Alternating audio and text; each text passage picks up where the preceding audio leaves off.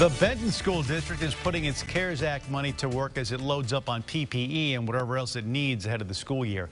Hillary Hunt shows us what changes are being made to keep your kids healthy.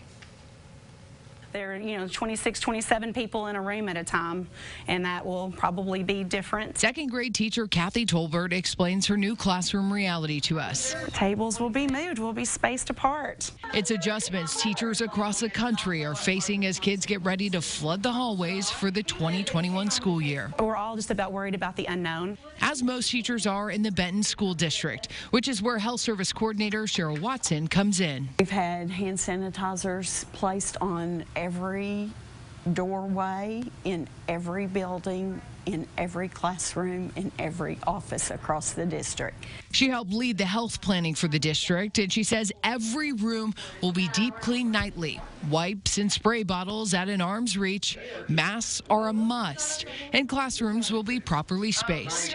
Well, if there's anything that we learn as teachers, it's just to expect the unexpected and to monitor and adjust, and that's absolutely what we were going to do. Kathy says she's just keeping a positive attitude and hopes parents and students will too. Everybody stop and set a hammer time, Germex time.